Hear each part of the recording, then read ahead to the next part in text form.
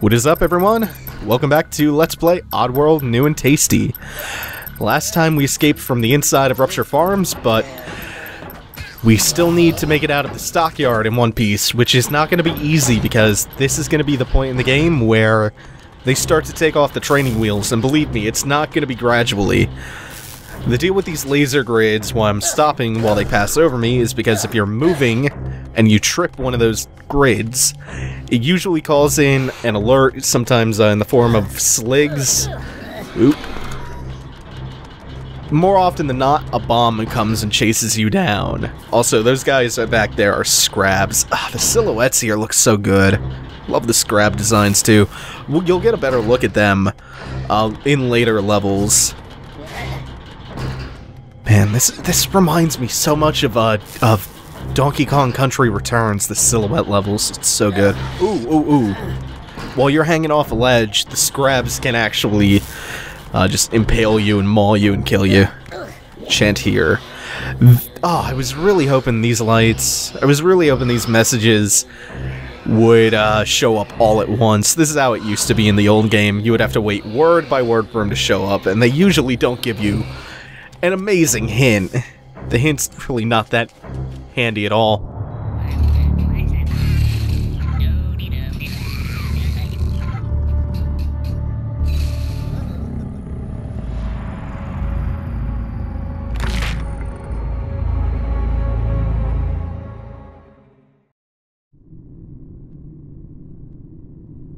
Mudokons is not pleased. If you saw the first part of Rupture Farms, the first level of the game, and thought that I was just kind of lying about this game being really difficult, oh my god, look how good that looks! Oh man! That is beautiful. That looks... oh, shit. And just take a second and drink that in. Yeah, this is teaching us about sneaking in and out of steam, which is going to become pretty necessary in a moment. So we'll wait for him to turn around. So if you thought I was just lying about the difficulty of the game based on that first level, just know that the first level is very easy, and then it goes into one of the sharpest difficulty spikes that I can ever remember seeing in a game. Not only does the platforming and the puzzles get more complicated, you start to realize the controls are very tough to get used to. A little trick to sneaking in and out of the smoke like this. There's a little jump you have to make while his back's turned. Oh no, he turned around right as I was going off. There's a trick to doing that without getting shot out of the steam. Take one step more than what you think you need to take.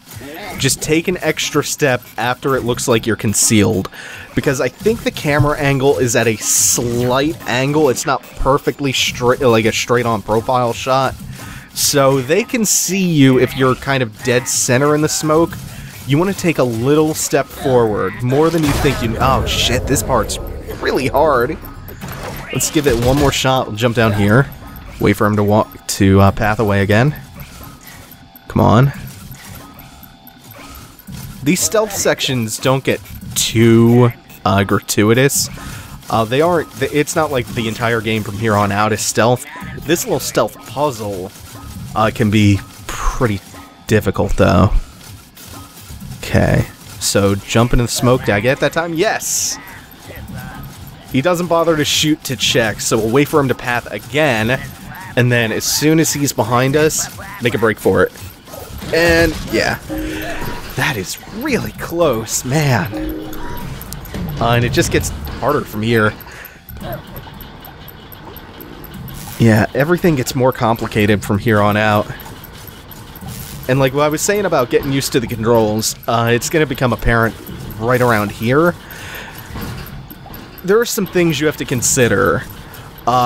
For instance, you have a very long startup and a very long recovery time on your animations, which means the time it takes for the start of a jump animation play... shit, I forgot he was there. The time it takes for the animation to start, until Abe is in the air, that's a fairly long time. And the time it takes after you land from a jump to then perform another action, which I'm having to do here to avoid the bomb as it comes around. Oh, unlike that, jeez. You also have a very long recovery time after you land, which means you can't instantaneously perform a crouch after you land from a jump. So your timing is to be very crisp. So we'll hop. Right there, it's not too big of an issue. I would like to roll, but I have to sneak here and just take this a couple of steps at a time. And then there's also a couple of different jumps you have. The jumping works differently from most platformers. You can jump up, directly up, obviously, and you essentially have a few different variations on your jump. It's not very manipulatable while you're in midair. Oh! By the skin of my teeth, I stole that one. So you can either jump directly up, you can jump from a standstill, which will give you a shorter hop with no momentum, and you can take a running start, which jumps you further ahead. But you'll also slide a little bit if you jump from a running start, so you have to watch that. Gives you more distance, but you have momentum coming out of the jump. You'll kind of slide or take a couple steps forward, which is why, for this, you like these short little hops here. This is also super hard to time, because you want to... Ah, that was really bad timing. Yeah, so aside from that, aside from those couple jump variations which you have to master, which are basically just a couple different types of hops and not even really anything you're used to in a regular platformer. Fuck. You have no control over his jumps other than that. You have no control over his jumps other than that. Okay, there, crouch. Yeah, good. Good. And one more. Duck. And now I can just wait this one out. Now this is good. Now I should be mostly fine. I just have to wait for the slig here to path away, because what I want to do is I want to trigger the bomb while he's off screen and then hop back up here so he runs into it. Yeah, this is not like traditional platformers where you have a lot of control over your movement and your bread and butter, which is jumping.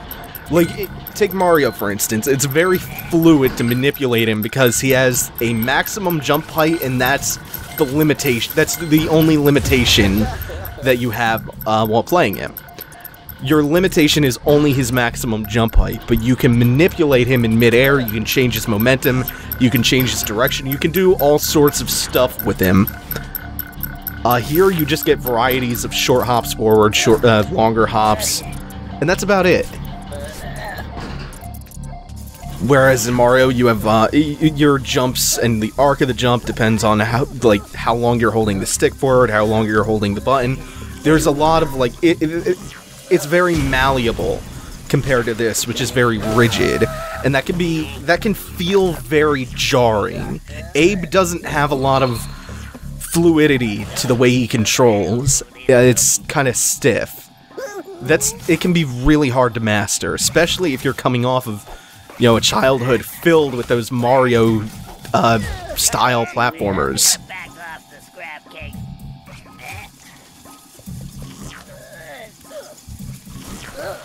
The genre that was basically the genesis of which was Mario. So to jump from that to Abe's Oddysee, that alone makes it pretty hard. But even once you're used to that, the complexity of the puzzles and the platforming itself, it's magical. I love it. It really is like no other platformer.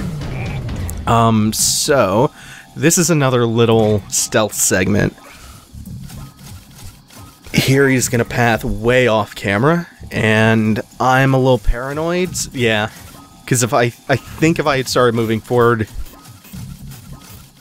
I probably would have got caught. So I can also probably make it up to that second steam vent, but I'm being pretty cautious.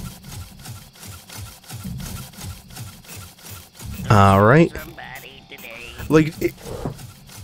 To put a little bit more of a point on what I'm trying to say about the difficulty and the way the game controls, to give you an idea, just one example, just mastering the art of hopping forward from a standstill, for some reason, feels like the hardest thing. I can't even describe, like, the timing of the inputs, because it's just, like, it's the most simple shit ever. It's platforming 101. You jump and hold a direction. But because the controls are so different from what you're used to, there's something about the timing or how long you have to keep the directional input held down that makes it hard for me to do. So what I like to do... whoops. I usually hit jump. The game takes a split second to register the input and start the jump animation, and then an instant later I tap the direction. I do it one and then the other instead of both at the same time. Because if you hit both buttons at the same time, what seems to happen a lot to me is I either jump straight up, I just get the jump, or I step forward and I don't get the jump. It's like the game eats the inputs and I don't quite understand it. I totally understand when people say the controls feel bad or awkward. I don't think they're bad, I think they're very, very different, and occasionally a little bad. Like, it definitely seems like sometimes it eats your inputs. I want to angle this rock and get it to, yes, blow up the slogs. Again, a very aggressive, tiny, quick little enemy type we'll get a better look at in the very near future. The next level, well, a level coming up, we'll see pretty well. I had just got past those slogs when the strangest thing I saw. A big moon was before me, and its face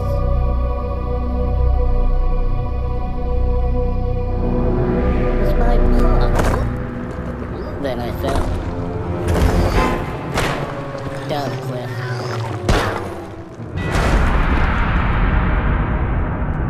Smashed my head when some big face appeared and said I was dead.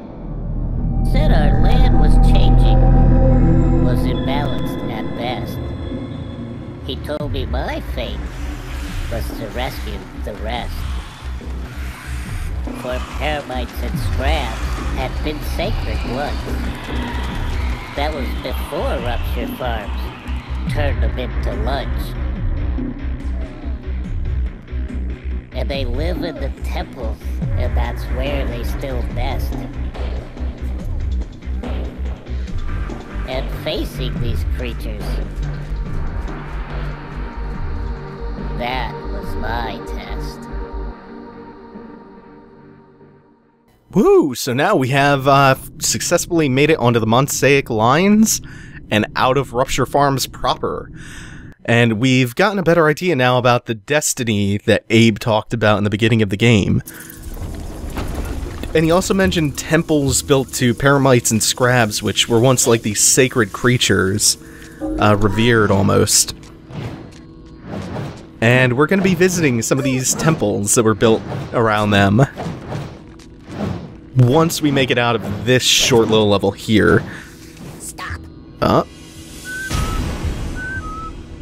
Short fart. There we go. Yeah, this password gimmick, that's gonna be with us for a good long while. Let's read this real quick. Oh, just chant until the slig is yours.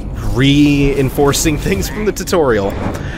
The passwords are gonna become way more complex, so you have your normal, like, wait, follow me, come with me, freeze, all that stuff. All those basic game speak commands, if you use R2, you modify those commands to, they usually function as password things. You have a short whistle, a long whistle, a fart, and... oh, jeez, I can't remember what the other one is. Heads up! Come here, boy. I'm sure it'll come back to me eventually. It's one that gets used way less often, I remember that much. It's probably why I don't remember specifically what it is right now. Everything's gonna come in handy though. So that right away makes the controller layout pretty dense, with just like, so you have 4 different D-pad commands plus the modifier for all these game speak commands.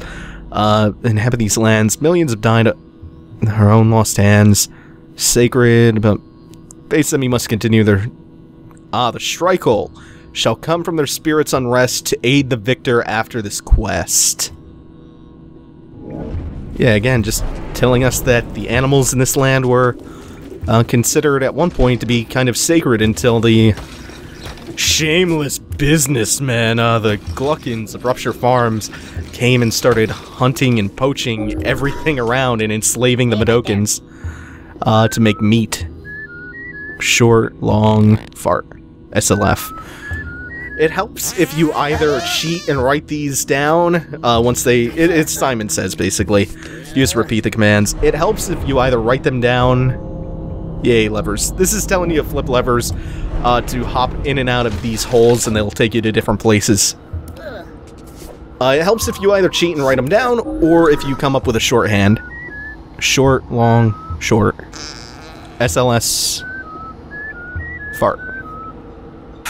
Yeah, I tend to just use short, long, short. Or if you want to break it down even further, you can just go like SLSF. One way or another. Just as long as you have a system to remember, because the passwords get pretty long. Single blue hand shall bear the brands and unleash the power to destroy false lands. Gluckin ministers will fume in alarm as the Shrikul awakened halts the flesh farm.